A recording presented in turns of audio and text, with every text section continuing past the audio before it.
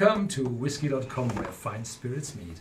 My name is Lüning, Horst Lüning. I'm the master taster of Whisky.com. This is my son Ben, and today we have a tasting of the M&H Whiskey distillery from Israel. Yes, Israeli whiskey, and it is the first distillery from Israel.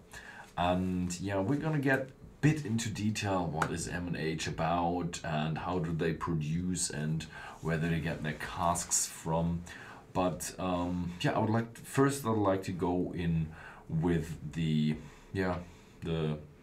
range of whiskey we're going to try and why I'm going to try which whiskey first. It's easy to say which one is first. The classic with just a little sherry influence and just a mild bourbon, well, mainly bourbon influence, I've put as the first whiskey. And the last one we're gonna try today is the Peated, with the peat being the strongest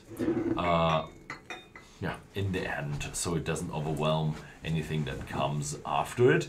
And the one in the middle, they were a bit more tricky. The second one I've chosen is the red wine, and the third one is the sherry. And so I thought to myself, which one is stronger, which one is more overwhelming, and I went with sherry. So I put it in third, and the second one with the red wine in second. I don't know, I've heard that it is a very strong red wine. Maybe that was a mistake. Maybe you should try the red one as a third, but I think I'm pretty good with my I would also say that the Peaks sherry will introduce a lot more of aroma in the third one. So I think the selection is right. We have someone from Israel here. Yeah. Amidal F. So he can probably tell us how to say it. What was the saying again? Ilkaim. Ilkaim? Ilkaim. Ishaim? We don't know how to say it, but when you ding your glasses together and cheers. To health or to life or something like that, it means, yeah. Hopefully we don't butcher it too hard. Yeah, and we have to say there is a little miniature assortment available where you find all those four first whiskies from the distillery, from this new one, in an assortment where you can have a try first before you go into the bigger bottles. The Israeli guy says Leheim. Leheim. Or is it an I or an L? A small L or a big I? A big I think. Leheim? I don't know. So the distillery is a quite young distillery, and the plans for the distillery started in 2012 with a group of young entrepreneurs, and they wanted to build a distillery. Amongst them was Gal Kalkstein, Jewish guy, and he comes from the high-tech industry, so there will probably be a lot of high-tech involved in the distillery. They actually started building in 2014, and the distillery began in March 2015. So relatively young distillery, but now in the year 2021 we have a 6-year-old whiskey from the first distillation. So it's quite some whiskey there, and it's a very hot country, we all know that, and therefore it will mature pretty fast. Where is it? Israel. We have a map here. There is Israel. Israel is located on the Mediterranean Sea, and that divides it from the mainland of Europe. And the distillery is actually located in Tel Aviv. And Tel Aviv is a city that is on the coast and pretty much in the middle of the country. Whoop. I forgot that there. And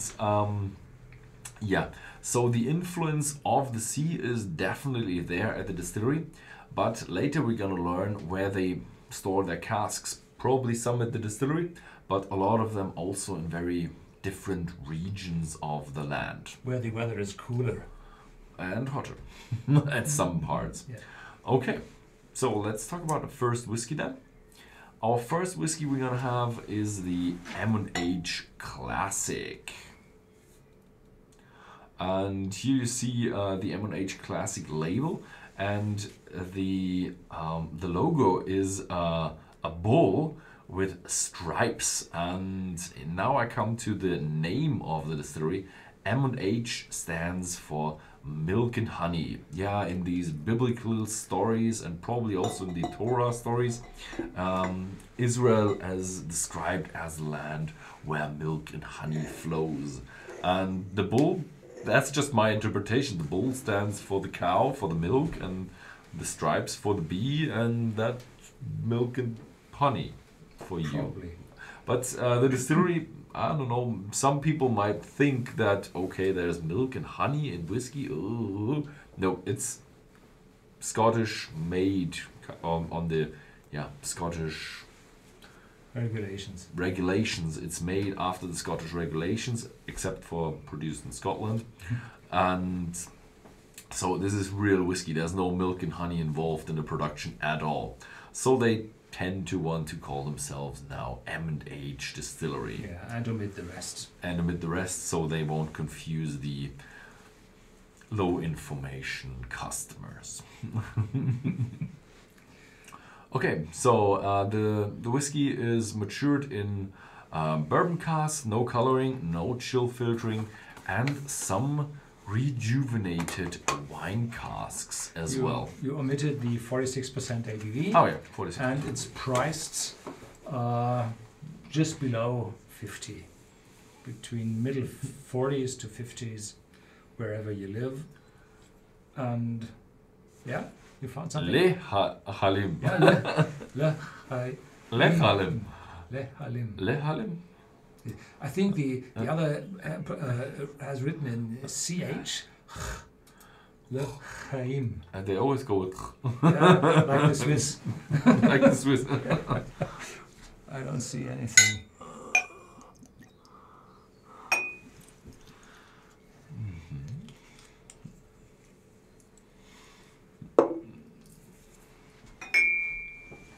So this is round number 2. And oh, so much for the never mix the grape and the grain. Yes, I thought about that as well, but somebody now told me, oh, it's all about the hygiene. Yeah. They for sure have a rabbi who found a workaround. Workaround is everything about workarounds. Yeah. Very flexible. Yeah. Very flexible religion there. So what you got? So I find a typical cask influence like the bourbons have, but the theory behind is malt. So there's maltiness together with the bourbon cask influence. Yeah. Vanilla, caramel. It's a nice bourbon cask matured whiskey, very in available numbers. In available numbers, yeah. So there's a little oakiness in it as well, and a light floral top note. Yeah. L'chaim. L'chaim.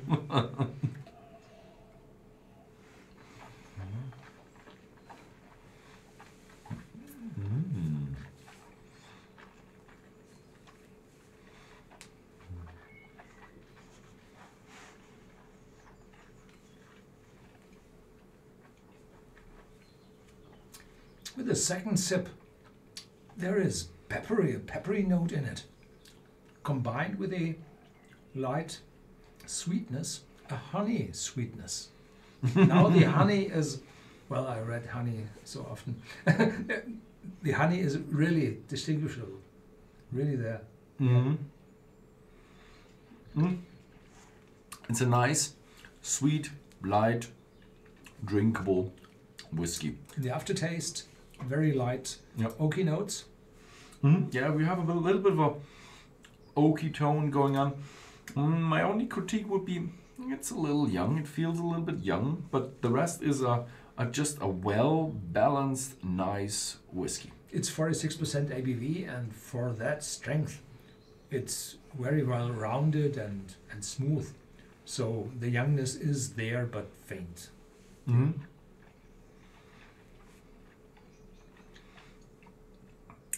This is the thing. Very well made for the first try. A little bit of a fresh note going on with my second sip here. A little bit of a pear note, a little bit of a citrus note going on, a little bit of a ginger touch. Ginger can be fresh in mild numbers. The aftertaste, ginger now. Mm-hmm. Stronger. Yeah. Yeah. The aftertaste is then more of the spicy ginger. In the squishing phase, it was still a juicy, fresh ginger. Ricardo Tavera, where does the barley come from? Well, from Scotland. Scotland and England. And England. Mm-hmm. Time to visit the distillery, Ben. Yes, he had an appointment early last year, but then something came in between. Yeah. So when I will be allowed to visit the distillery, who knows?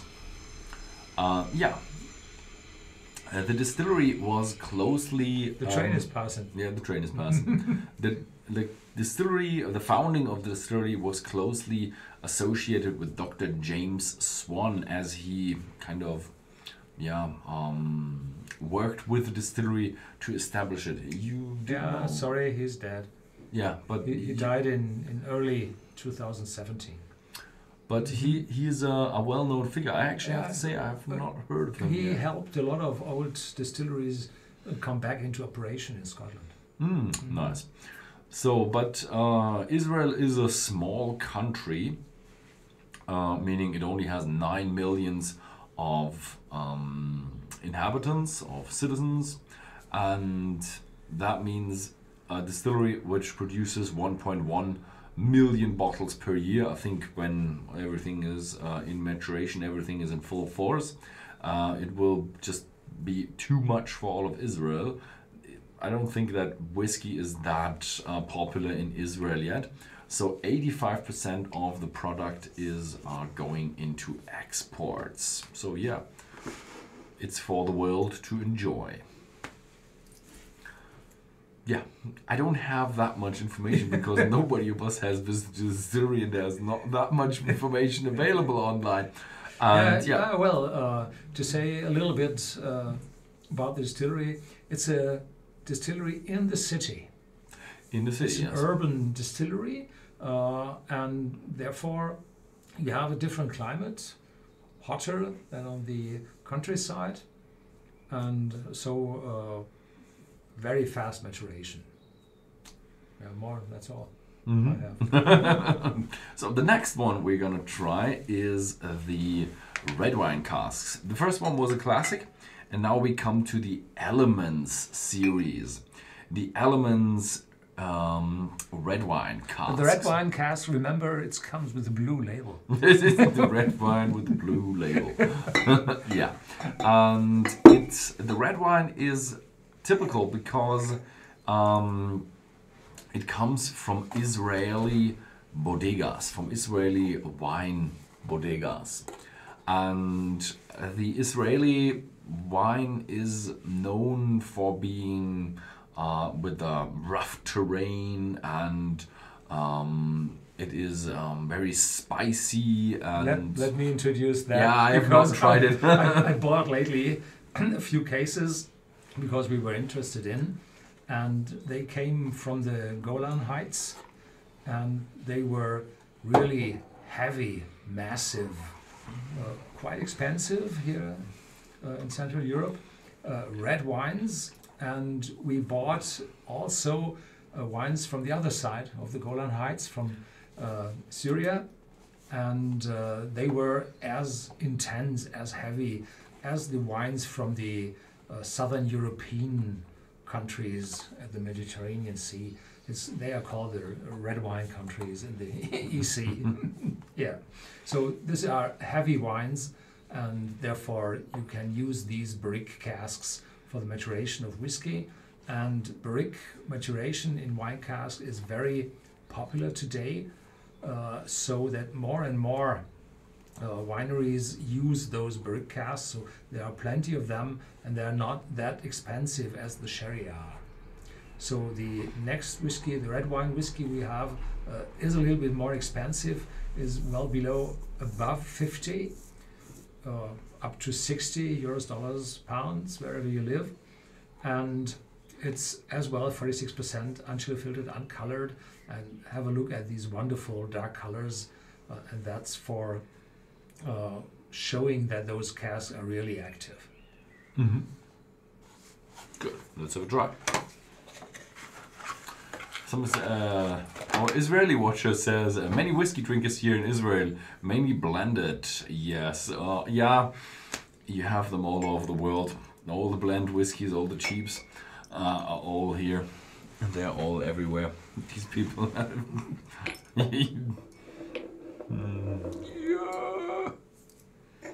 Here we go. So let's see how the wine influences the whiskey.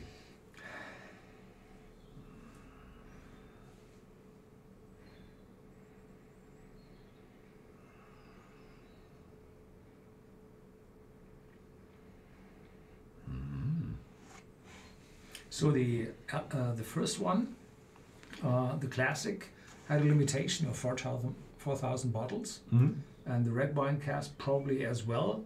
I don't know how many they really fill. So this is dark, massive,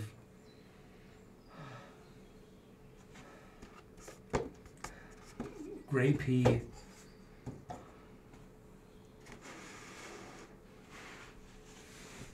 red fruits,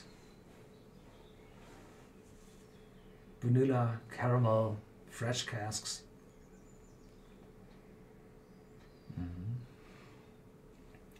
Yeah. That's So I do also have a dark grapey tone, so it's almost like, yeah, velvet, roses, also a little this the what do you call the acid from the leather, the gap I don't know the English word, but an acidic, a very aromatic, dark acidic tone in there. That might be the acid from the grapes. Yeah, acid from the grapes, definitely, but in a very dark and muffy undertone. Yeah. Mm-hmm. Cheers. Cheers.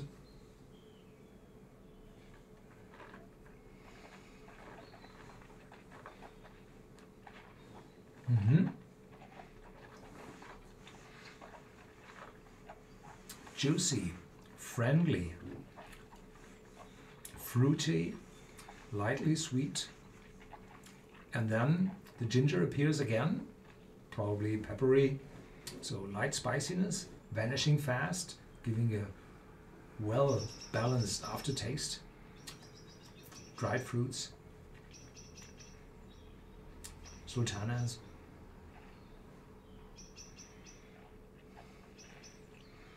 Mm-hmm. Officially it said coconut in it, but no, I don't find that. Mm-hmm.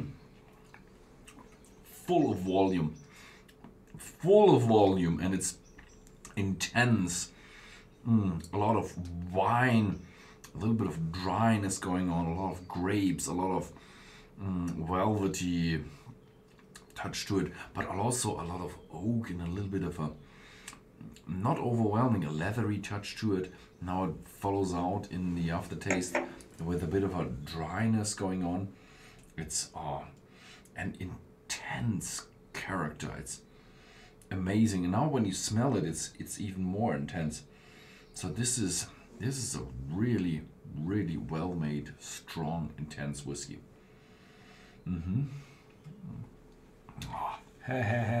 Tannic acid. Tannic acid. Never heard the word. Tannins. The tannins. Tannin. Oh, tannins, of course. The Tannine sind Gerbstoffe? Oh, stimmt, okay. You have those those acids from the leaves, Yeah. the falling leaves in the autumn. Yeah, tannin. Yeah.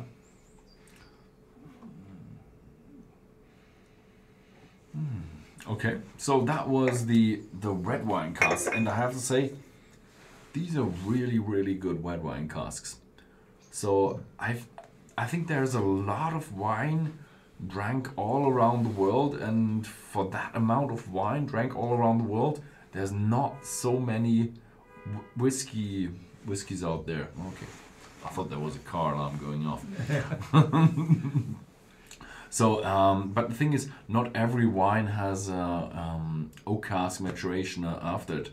Do you think there is an overflow of red wine casks after production, or hard to say? Yeah, people like the wine cask maturation a lot. So these brick maturation in wine. So people tend to mature them longer for more than a year. Former times they gave the cask away after just 1 year, had new ones to give a full impact on the wine. And today they say, well, we let the wine rest for another year, so you need twice the amount of casks. Yeah. Good. So let's get back to Israel. Yeah, Israel has on average 300 sun days per year. That is a lot. Compared to 100 in England.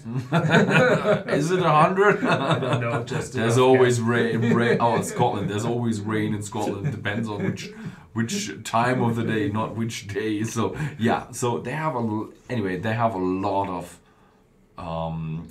sun, and they also in Tel Aviv, they're next to the sea, so they have a quite amount of humidity there, from 50 to 90%. So it's hot and humid, and that makes the whiskey mature a lot faster.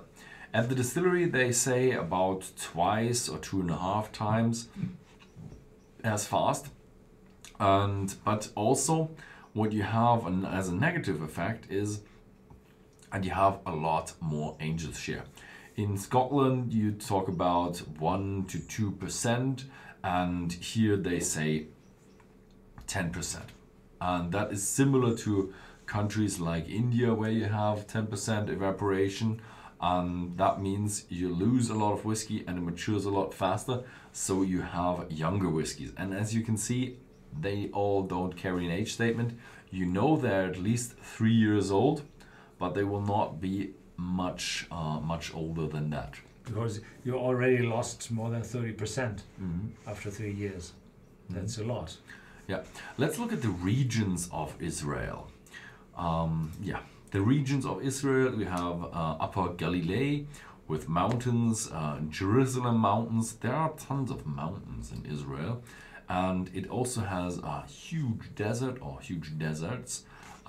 In the south, there will be an experiment about Mars station where astronauts will be training how to live like on Mars.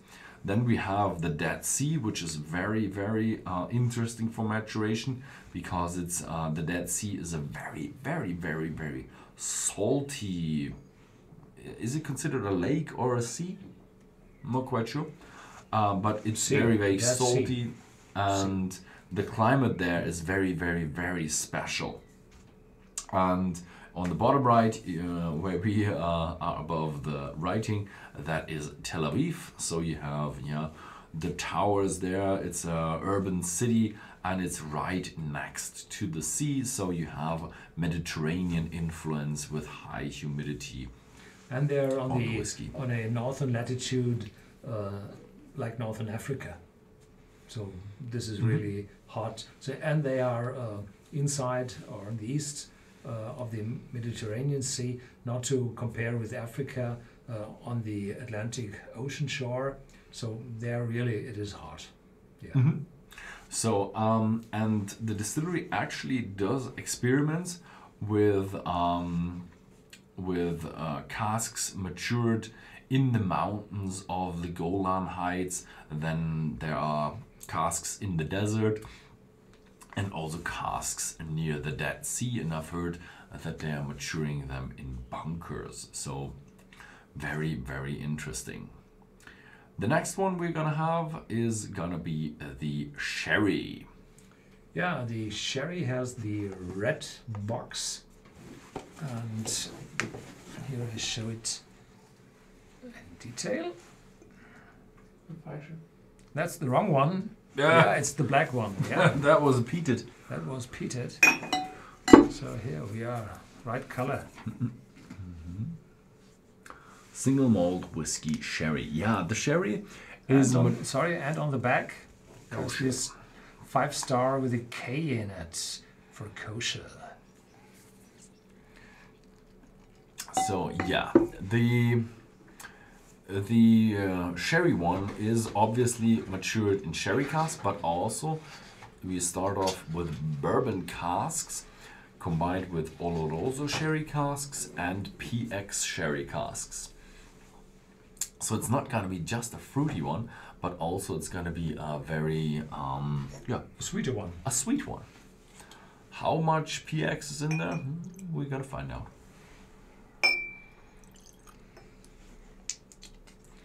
And if you look at the colors of those both whiskies, then the sherry cask is a little bit darker and a little bit more reddish. than Where the- do you get this whiskey from? Frankie Hawkins. We're selling it ourselves. We're selling it ourselves from from the distributor. So Yeah, yeah, so you said it already. Ireland, Israel is exporting 85%. a lot of them to Germany where we live.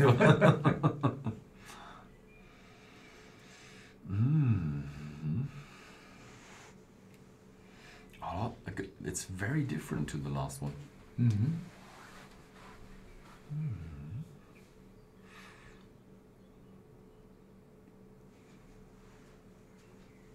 Red fruits, soft oakiness, little caramel, and in the back, a light, fresh note. And I think the 46% is just right to drive all those aromas into my nose.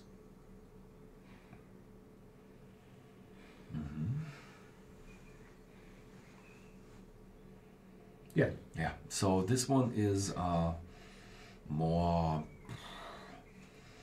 sweeter and a little bit more fruity and just a little bit more fresh and on the up and up. I don't know. So it's just nice and pleasant on the nose with a nice sherry touch to it. So it's a lot deeper than the previous one. Red berries. Yeah, cheers. Cheers.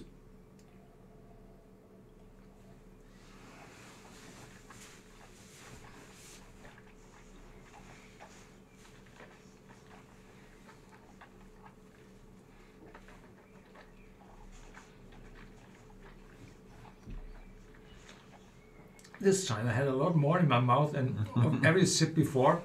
So this is filling out my mouth, covering everything, starting mouth-watering, juicy, mouth-filling, massive, little bit, very little dark chocolate, but the sweetness everywhere. Longer, much longer aftertaste than the red wine. Yeah, paw. A lot. Oh, nice. So it's a lot different to the other one, where the other one was heavy on the fruity side. This one is light on the fruity side, pleasant, enjoyable. A little bit of bitterness going on with a little bit of a chocolate, dark chocolate touch to it. The aftertaste, it becomes more oak, a little bit of a tobacco note there. So it's a little bit of a roller coaster going on from sweet to strong. Interesting. I like it. Full volume.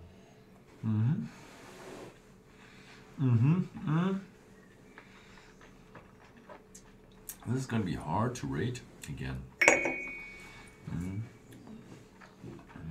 This is going to be hard to rate. Yeah, rewarding. Very good. So this bottle, as all of the Element series, are about 50 to 60 euros. Yeah, we already had a lot of questions going on with mixing of grain and grape doesn't make it kosher, and we'll come to that in the end of now this information section between the tastings. And we start off with the production. The grain or malt comes from Scotland and England, and they mill it themselves. They put it in their mash tun, which holds 1 ton, and that's quite a small one. Yeah, quite a small one, with 6,000 liters of water in 2 mashings. So 2 is kind of the one where you go a little bit faster. Usually the distilleries do 3, and after that they go into the wash bags for fermentation. They have 6 wash bags, and they ferment for 60 to 72 hours. This is medium long to long. Yeah. So, but for the fermentation, they probably do have to have a chilling, because if you have temperatures with over 30 degrees Celsius, then you have to have something to cool it down. Otherwise, the yeast will kill themselves. I had a look at the weather forecast for Tel Aviv, and it said 36 degrees Celsius. For all you Americans out there, that's about 100 degrees Fahrenheit, so it's really hot. Yeah, and yeah. Distilling works on 2 copper pot stills and a double distill, like the normal Scottish malt. And they come out with a new make at around 75% ABV, and they fill about 1,100 casks with a new make, but they will probably dilute it down a little bit. Each year, yeah. Here on the picture you can see the wash still in the back and the spirit still in the front. That's the smaller one, and you can see that the pot still, or the rising neck is has a distinct narrowing constriction, so that the vapors of the alcoholic vapors are quite still and are separating very well. But the still is not too high, so that there is still some power in the raw whiskey, and it's not too smooth as you have with the very, very high stills. What is showing here, it's different to Scotland, where you typically have a floor in between, a roast floor, and here you have this ladder on the side, so that you can reach the manhole. So that's different. They are sitting right on the bottom floor of the still house. So after the distillation, we go to maturation, and they have ex-bourbon casks, they have virgin oak casks, and they have kosher ex-wine casks. Have you read what's written on the casks on the right bottom? FBI 1990. St. John. Something below. I don't know. John? And the strange thing, what we found out is wine casks are not easily kosher. So they have to have a rabbi in Spain for the sherry cask, and he has to certify the sherry casks and put a wax seal on it, and then send them off to Israel, and that then gives you a certified kosher production, so you can write kosher onto your product. And these sherry casks probably have to have some quality standard or hygiene standard to be able to be wax sealed with kosher or something like that. But it's still a mystery to me, and I still have to visit the distillery. Good, on to the next whiskey. And the next whiskey is the last one from the 4? Elements Peated. It's the grey one. Yeah, peated, grey, black for the... Yeah. Is it? The wrong one. Yeah, again. Oh, that was the Red Wine Cask. So this is the right one. Did we have the wrong box? No, we had the right box. The right box, but the wrong bottle. Yeah. Yeah. So the peated is now actually a peated expression of their whiskey. And for the peated, they have 2 weeks, twice a year, so 4 weeks for the full year, where they produce peated whiskey. And they produce it with 30 ppm. No, 40. 40 ppm. 40 ppm. And the majority of the whiskey here is matured in ex-Islay single malt casks. Or ex-Islay whiskey casks. I'm not sure which whiskey, so. So It has a combination of bourbon casks, rejuvenated refill casks, and fresh oak casks, and some STR casks as well. They use a lot of different casks for their whiskey. So now I'm sipping this one second time this evening, and the smoke is not that strong as I expected for 40 ppm. There is definitely smoke in it. There might be a reason for it, because the whiskey is maturing that fast in that hot environment that you lose the ppms.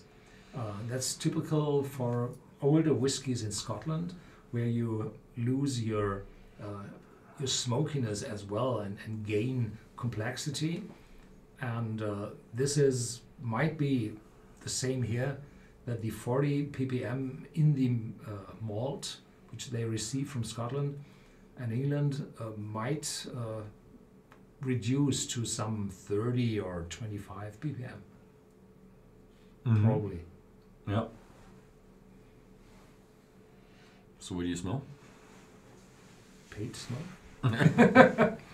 So, but it's not overwhelming. You already have something in the background. Fresh, vanilla, and a little citrus note. Typical for a fresh, younger whiskey. No alcoholic note at all, so the peat is over that. Yeah. Yeah, so the peat smoke, it's hard to distinguish, because it's not typical medicinal, it's not a ham smoke, it's not an ashy smoke. No. It's kind of, I don't know, a default smoke. It's a very smoke. Smoky smoke, a clean smoke, but for the closest I would associate it is to a dry, old, brushed out chimney, pizza oven. But it has a few vanilla touches to it and a little bit of a side note of a fruity winey touch. What they say here on the box, the Atlantic meets the Mediterranean. Cask from Islay that's stoked in smoky aromas and salty flavors were chosen for the elements peated, a delicate, rather mellow and lightly peated whiskey. So wherever you got those 40 ppm from. They don't feel like 40 ppm, but it feels like, I don't know, a bit less. Bit less, 25. 25, 30. So, cheers. Cheers. Oh, il shalom.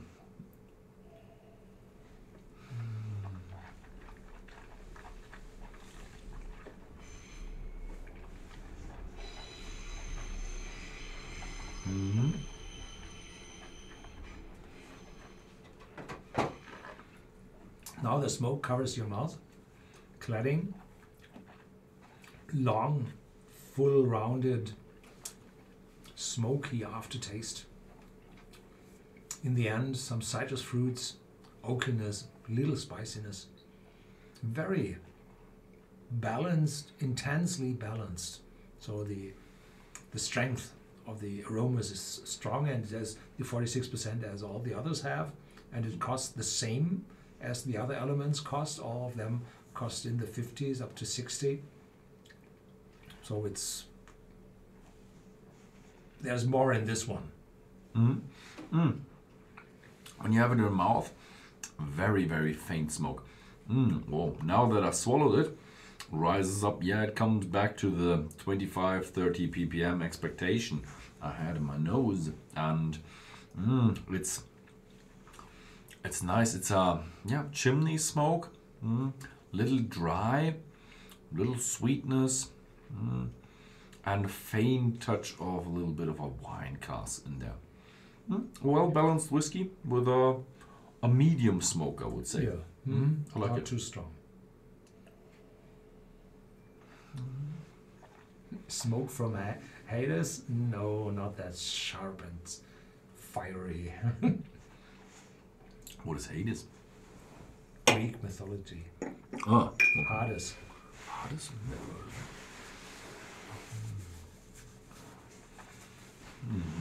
I like it.